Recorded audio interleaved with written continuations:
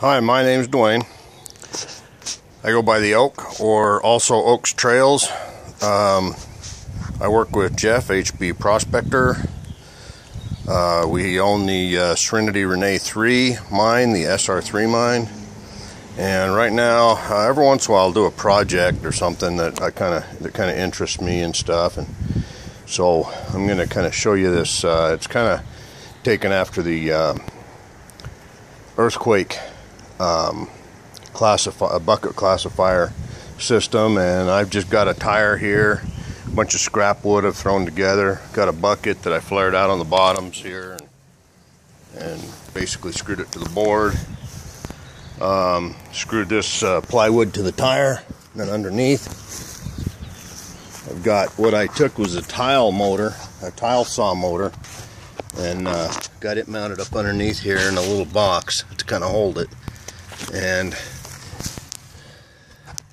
I don't know if you can see everything there or not, but anyway, it's up underneath there. It's mounted pretty snug. And what I've done is I've just left the clamp for the tile saw blade on here, and I've just put some washers on it on a bolt, and just drilled through and put a bolt through it, put some washers on it, and I got my bracing and so forth in here. Got a switch on it right here. So that's that. Just screwed that to the tire.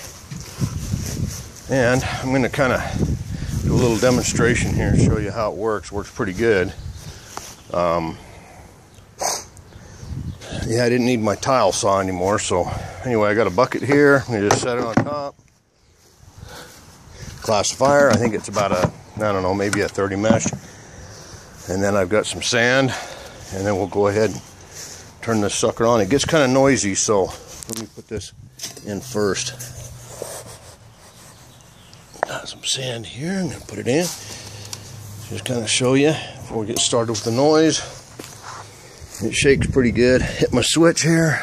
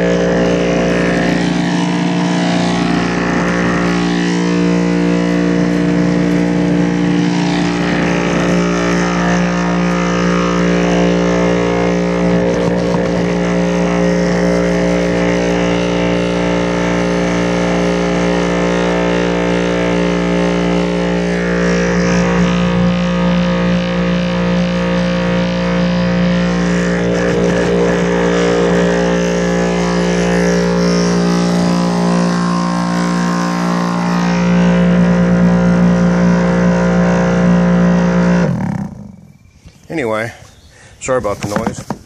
Works pretty good, and I think what I'm going to use this for isn't so much for the finer stuff, is we want to get a lot of clay chippings and heavier chippings off of some of the stuff that we're tabling, so we don't have so much crap on the table. But you can see in just a short minute, just a few minutes, I've got some pretty good even sand off of that thing. And anyway, that's my earthquake classifier. I just hope the motor holds up. The way I have it braced in is pretty tight. And this is probably my final version. And I kind of like it. Kind of jerry-rigged, but that's what I do. I try and just build stuff as I can, as I see it. I got some pretty good ideas off of the internet, and that's what I put together. Alright folks, thank you for your time. Hope you can glean some ideas off of this, or get some ideas off this video that maybe you can use, make your own setup. Maybe try different various motors and offsets or whatever to get your vibration, but works pretty good. We're probably going to use a little heavier classifier so we can go through it quicker, but I think it'll be good. Thank you folks. Oaks Trails, HB Prospector. Hope this works out for us, buddy.